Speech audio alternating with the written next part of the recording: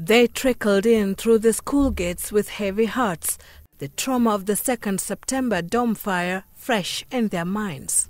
But inside the school compound, there was a sliver of a cheer in a hearty reunion with peers last seen 2 weeks ago in fiery circumstances.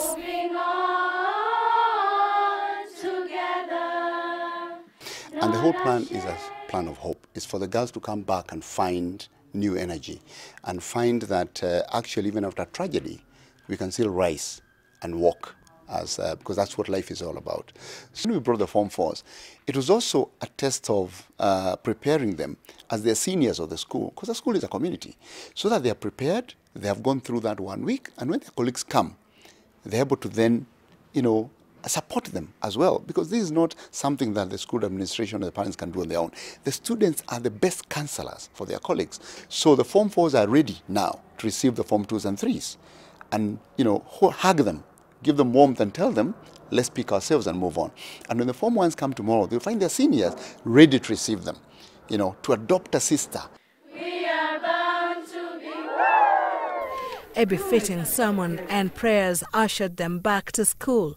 When God restores things, He makes them more grandeur, more glorious, more beautiful. We are very scared even as we come to school.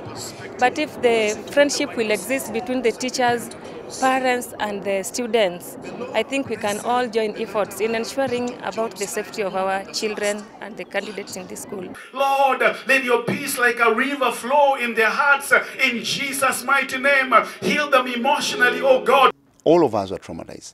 So when the Form 4 students came, some of us went through counseling, including the students, parents, students, board of management, the administrators. The principal was one of the most actually traumatized people, because she was there in 5 minutes from the time the fire started.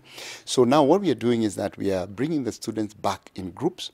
We have counselors from Red Cross, from Kenya Professional Counseling Associations, and they are all sitting with groups of students, groups of parents, taking them through counseling.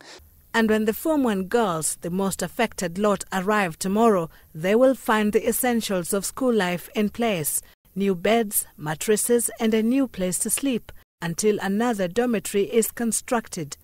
If you see here, we have beds for all the girls now, donated by Safaricom Foundation. We have mattresses for all the girls. And we are now looking to also provide uniforms for all the girls.